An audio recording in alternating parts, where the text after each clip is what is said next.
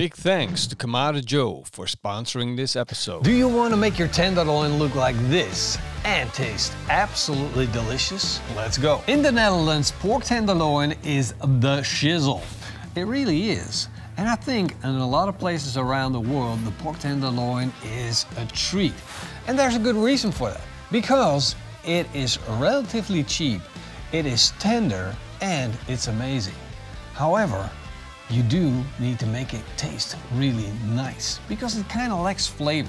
So I got some pork tenderloin and I'm going to show you how you can turn this piece of meat that lacks a lot of fat and a lot of flavor to taste absolutely freaking delicious.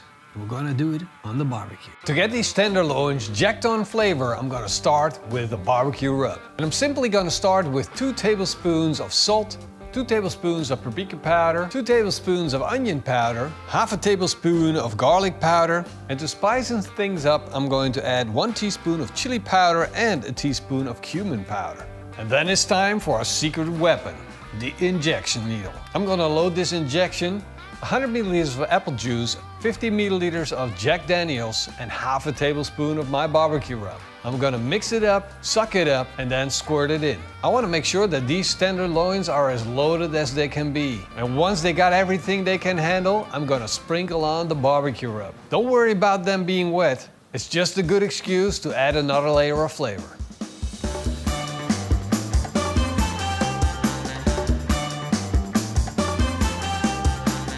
Of course, I'm gonna be smoking my tenderloins so that they become smoky, juicy, and of course tender. And today I'm gonna be cooking on the Kamado Joe. This thing is an absolute beast. First I'm gonna take out the grill grates and then load it up with charcoal. Then I'm gonna place in 2 of these wool starters. I'm gonna let the wool starters burn down and the embers catch fire. Of course, I gotta add some smoke wood and I'm using apple. This is just a small chunk, but it's gonna deliver just the right amount of smoke to our pork tenderloins. Now I'm gonna close the bottom vent to 1 finger open, and this is gonna limit the amount of oxygen that can go into the barbecue. Time to place in the heat deflectors, and I'm gonna set them in low position.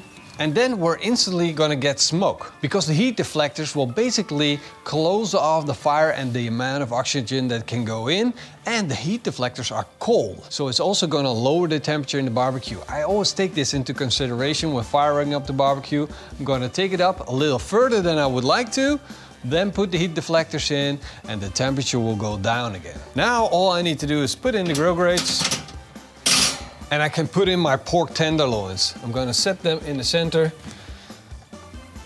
so they're gonna cook perfectly even. And with a core thermometer, I'm keeping check on the temperature.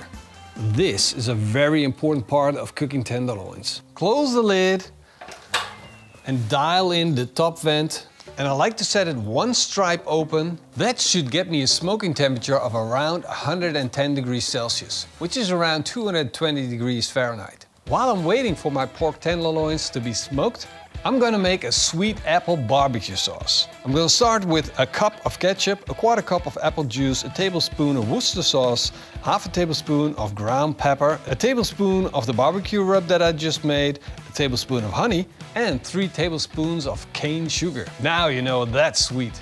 And it's gonna work perfect together with our pork.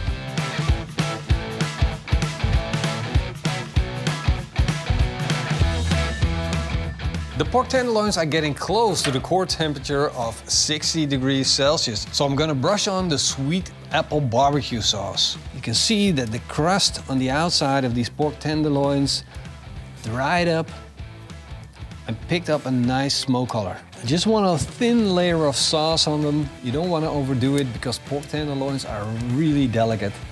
Now I'm gonna close the lid and let it continue to cook. And in the meantime, all of those sugars and honey are gonna get nice and sticky on the outside. Now they look absolutely beautiful. Time to take them off the grill. In around 45 minutes, they hit a core temperature of 62 degrees Celsius, which is absolutely perfect. With a resting time of around 5 minutes, these are gonna be done. And it's time to serve.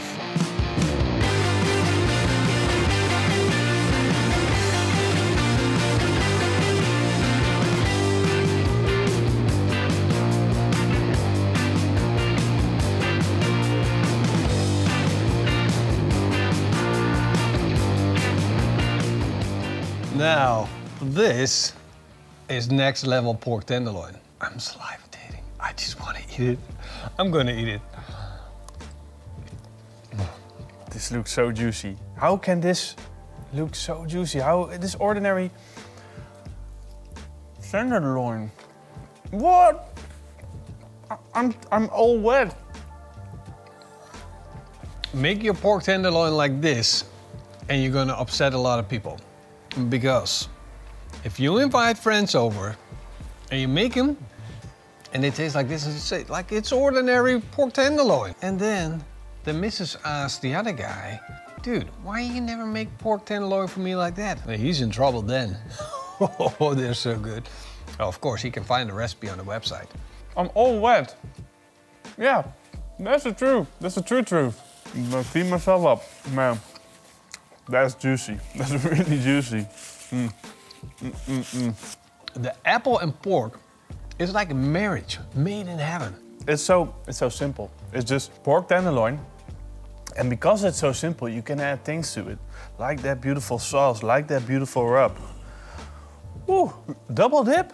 Yeah, I think so.